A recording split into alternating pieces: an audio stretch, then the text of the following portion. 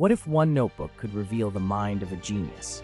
Hidden for centuries, the Codex Leicester is a 72-page manuscript by Leonardo da Vinci, filled with astonishing sketches and notes. Written in his famous mirror script, this document is not just art, it's an explosion of scientific curiosity. Inside, Leonardo investigates everything from why the sky is blue, to the movement of water, to the age of the moon. He meticulously records observations, like how fossils ended up on mountaintops, challenging the beliefs of his era. His sketches show inventions, water wheels, bridges, even early concepts for submarines. The Codex Leicester is unique because it blends detailed observation with wild imagination, showing Leonardo's relentless quest to understand the world. It's not just a record of ideas, but a living laboratory on paper.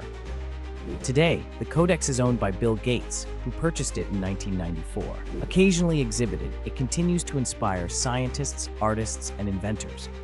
Leonardo's Codex Leicester proves that one mind, driven by endless curiosity, can truly change how we see our universe.